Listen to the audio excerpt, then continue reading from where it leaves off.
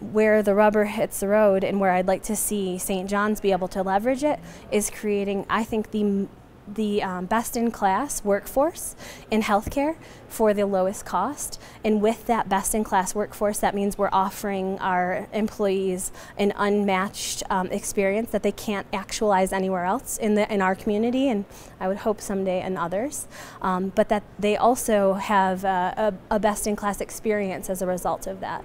And so what comes out of it is this real vibrant community model for long-term care that attracts people who want to pay for long-term care and who need to pay for long-term care, and then it supports people who cannot pay for long-term care, who are unable to. And it really does that through a mission in our community, and we show these.